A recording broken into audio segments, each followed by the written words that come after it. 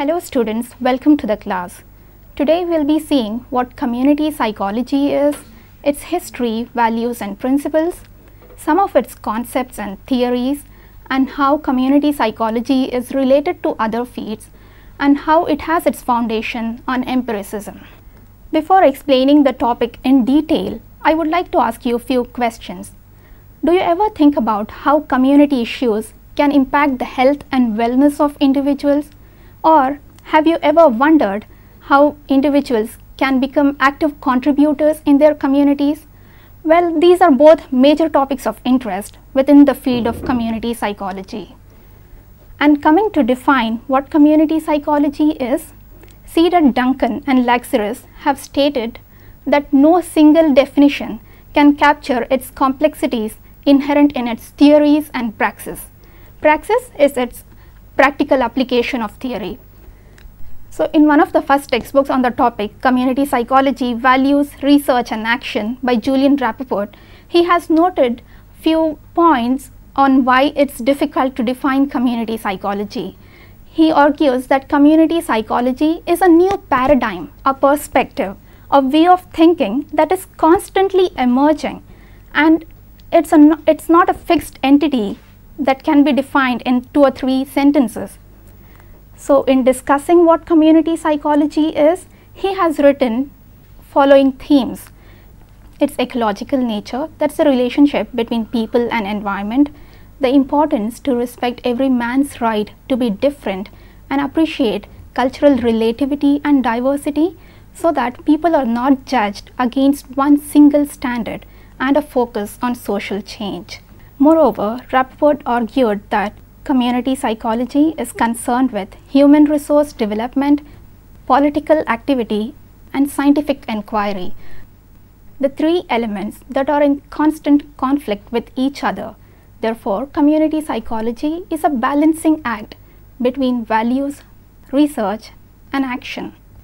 According to the Society for Community Research and Action, which is the Division 27 of American Psychological Association, community psychologists go beyond an individual focus and integrate social, cultural, economic, political, and international influences to promote social change, health, and empowerment at individual and systemic levels.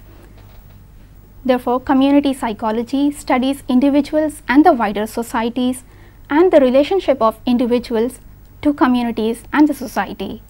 It represents a new perspective for looking at the problems of everyday life, a paradigm shift. It recognizes that many of the problems people confront arise not from the disturbances within their psyches, but from the failures of community systems to adequately socialize and support its citizens.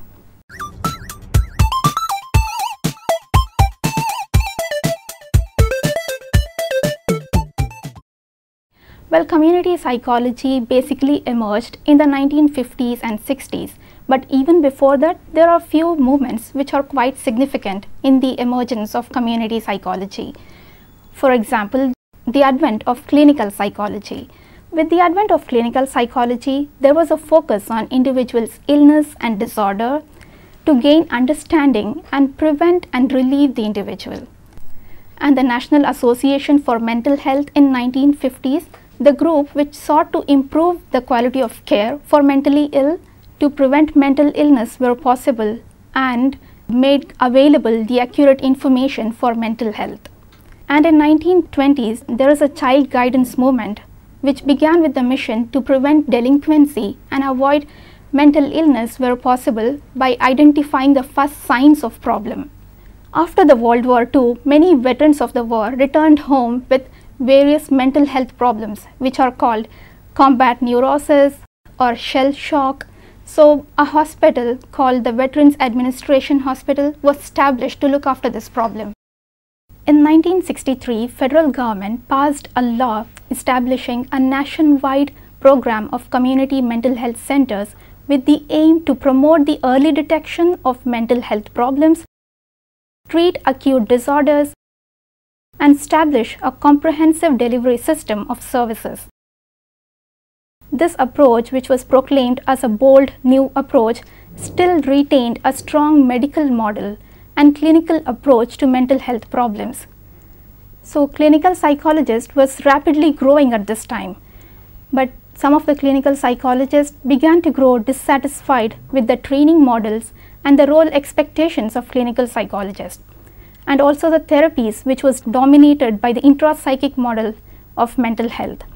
And there was also skepticism about the effectiveness of psychotherapy, which was raised by Eysenck's research, along with the reliability and validity of diagnosis. Therefore, clinical psychologists began to create a new field of community psychology. And clinical psychologists creating the field were aware of the socio-political conditions impact on the competence and well-being of individuals. So many became active in the Great Society programs in the 1960s, which included preschool education program, community mental health centers, and community action centers. And soon after that, in 1965, there was a conference held called the Skamscott Conference, where several psychologists met to discuss the future of community mental health, as well as discuss the issue of only being involved with problems of mental health instead of the community as a whole. And this conference is considered the birthplace of community psychology. And shortly after that, there was a division established in APA, American Psychological Association, the Division 27, which is called the Society for Community Research and Action. And the Society for Community Research and Action is an international organization devoted to advancing theory, research, and action, and its members are committed to promoting health and empowerment and to prevent problems in communities, groups, and individuals. Therefore, SCRA serves many different disciplines that focus on community research and action. And since that time, the field has continued to grow, and several academic journals are also devoted to the topic, including the American Journal of Community Psychology, the Journal of Community Psychology, and the Journal of Community and Applied Social Psychology, and the Community Mental Health Journal. So, community psychology, which emerged with the advent of clinical psychology, but soon there was a shift seen away from clinical psychology, and as clinical psychologists began to establish a new field where the entire society would be taken into consideration.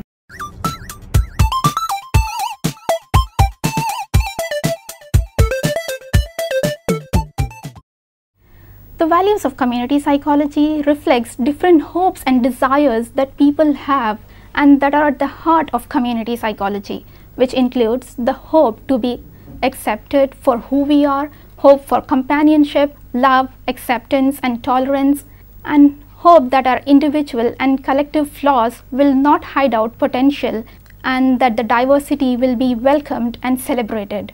This means that they attempt to strengthen people's sense of belonging and commitment with each other, and they value diversity and recognize and respect differences based on, for example, race, ethnicity, gender, class, etc.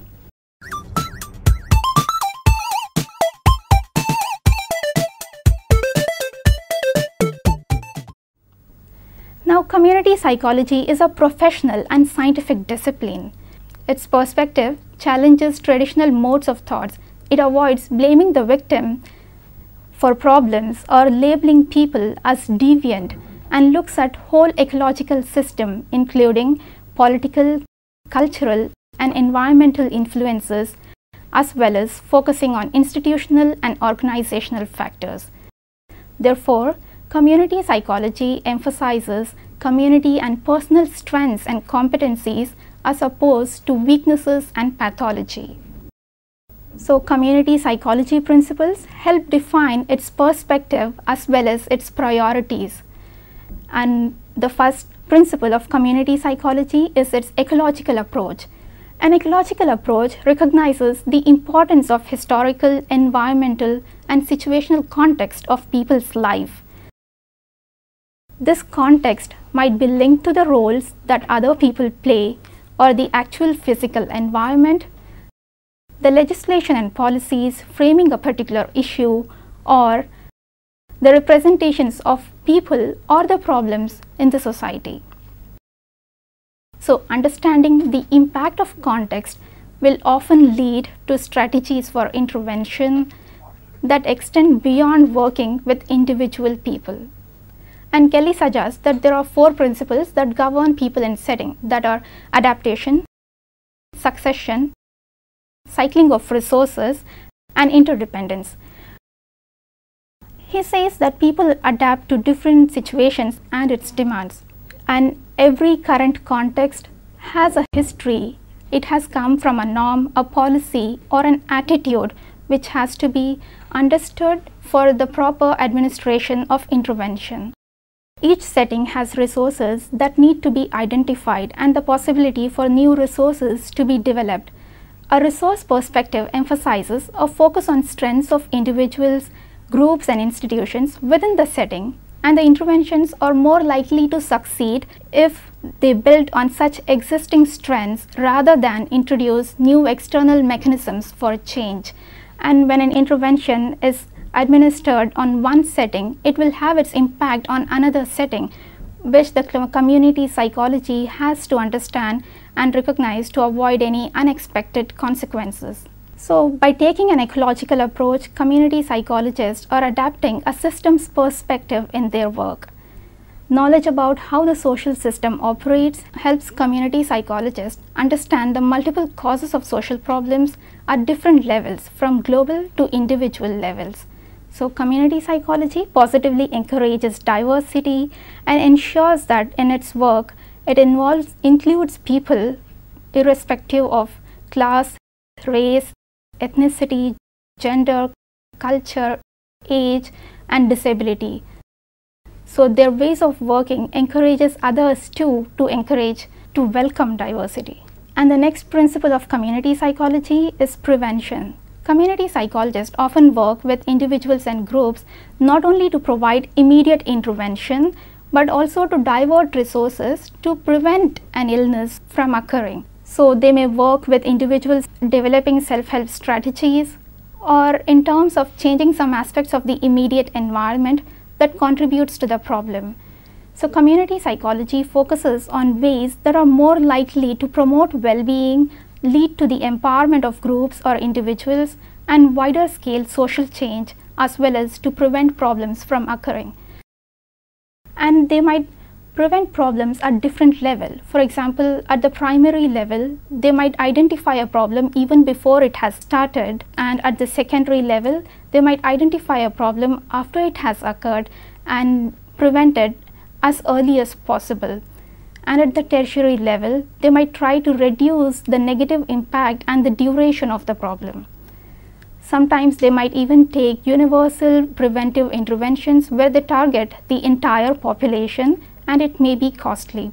And sometimes they also take selective preventive interventions where they target subgroups or individuals that have a higher than average risk of developing a disorder, and it might even include rehabilitation.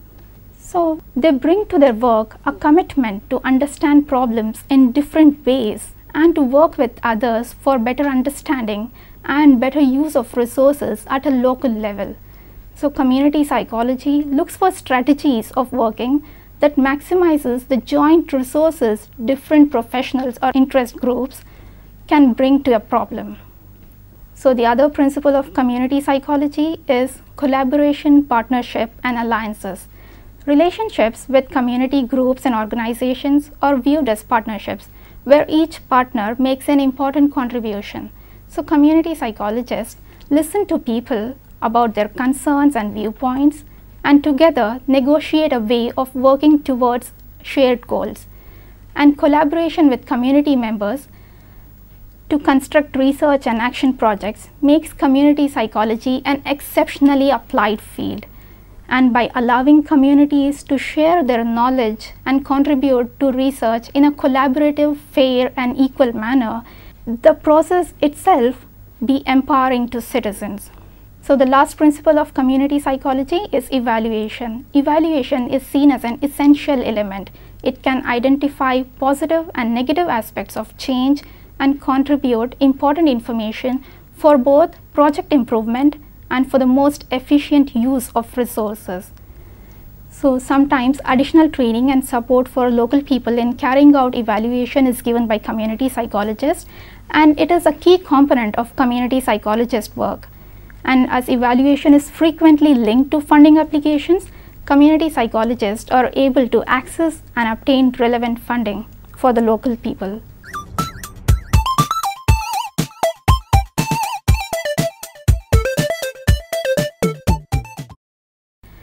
Critical community psychology is a branch within community psychology which emphasizes on practice and criticizes the gap between the concepts of psychology and its application in society and community at large. So it is praxis oriented in its efforts to overcome social injustice through social action in collaboration with disadvantaged people.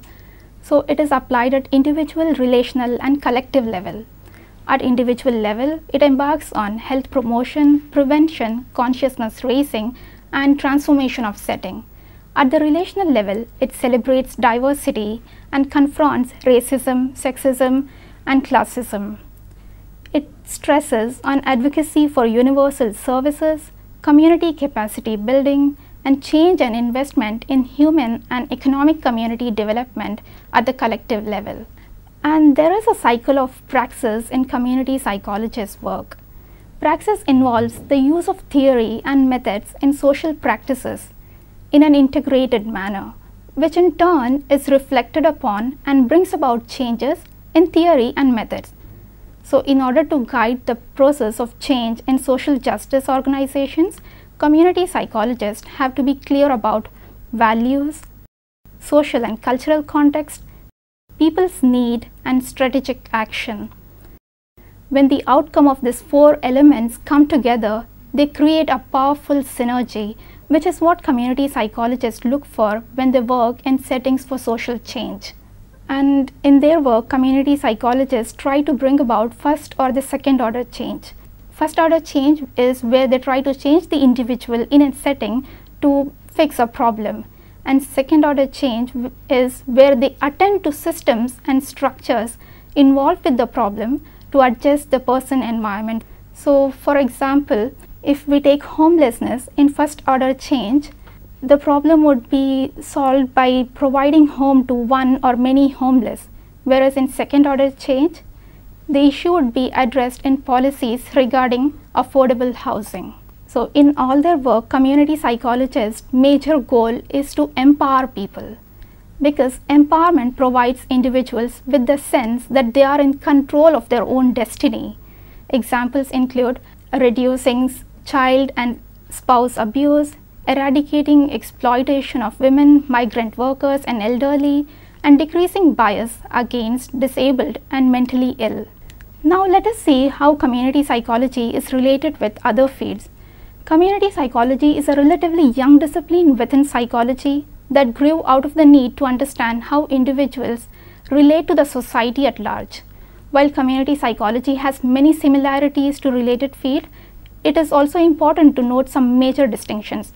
For example, community psychology is also centered on research and solving problems, much like clinical psychology.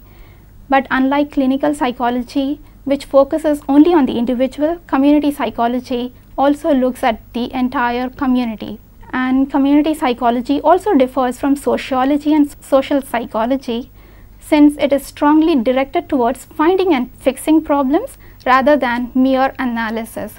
So we can say that community psychology is a holistic and system-based approach to understanding behavior and how people fit into the society.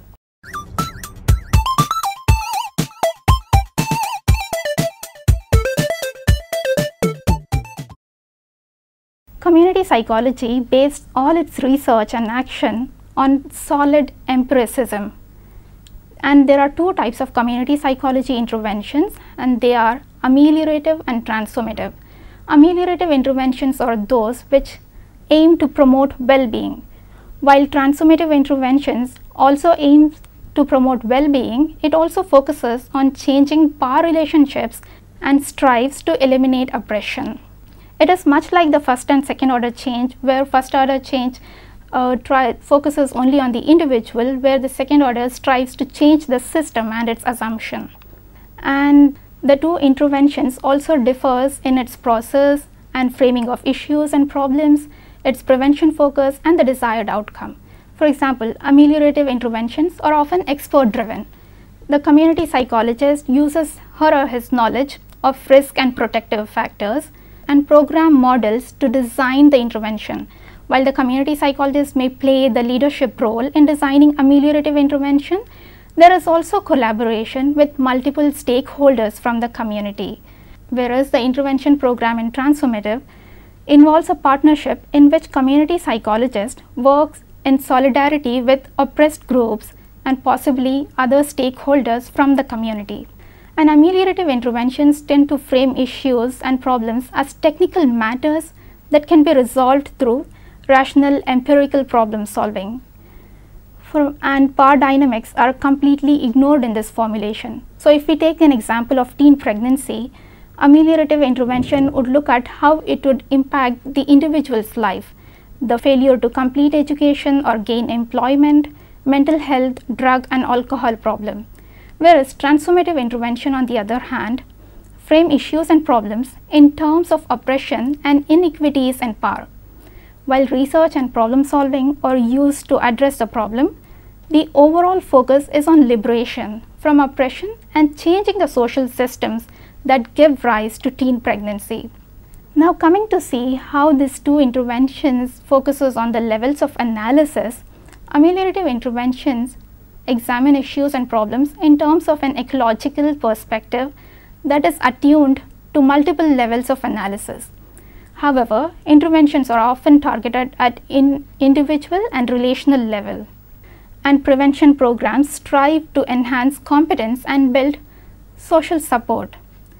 Whereas in transformative interventions, issues or problems are examined in terms of power dynamics that are conceptualized as occurring at multiple levels of analysis. For example, macro level health promotion interventions may aim to change social norm and practices regarding eating, drinking, smoking and exercise to prevent heart disease or other health problems. And issues of power and exploitation, such as the role of tobacco components in promoting nicotine addiction, or the fast food industry like McDonald's and Coca-Cola in promoting poor diet and obesity, are seldom addressed. So if we see, ameliorative intervention programs primarily address the individual factors including coping skills, self-esteem and support system. The risk factor includes both biological and environmental systemic factors, and transformative preventive interventions strive to address systemic factors including racism, sexism, poverty, and mostly community psychology prevention programs are ameliorative in nature and do not address these macro system risk factors. So these two interventions also differ in its outcome. Ameliorative intervention focuses at the individual levels of analysis. So the primary desired outcome of it is enhanced well-being, which is conceptualized apolitically and narrowly at the individual level. And a specific outcome includes the promotion of individual well-being, which includes self-esteem, independence, competence, etc. Whereas outcomes of multiple levels of analysis that emphasize power sharing and equity are in the foreground of transformative intervention. And the primary desired outcome of it is enhanced well-being, which is conceptualized in terms of power at multiple levels of analysis. And specific outcome includes personal changes, for example, increased control, choice, self-esteem, etc. And the relational changes include enhanced socially supportive relationships, freedom from abuses and violence, and the acquisition of value resources like employment, income, education, housing, etc. So in conclusion, we see that community psychology focuses not only on individual but also on the community and society at large to address any problems or issues. And the Scamscott Conference and the Division 27, called the Society for Community Research and Action, has played a significant role in establishing community psychology as a separate branch within psychology, and community psychology bases its research and action on strong empiricism.